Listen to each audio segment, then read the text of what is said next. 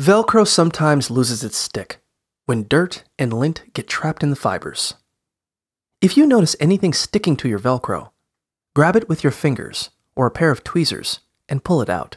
You can also slide the tip of the needle or the tines of a fine-tooth comb under hard-to-reach hairs or bits of lint and lift them out that way.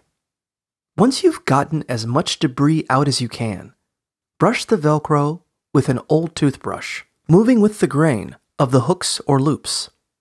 Keep Velcro fasteners closed as much as possible to prevent more debris from building up.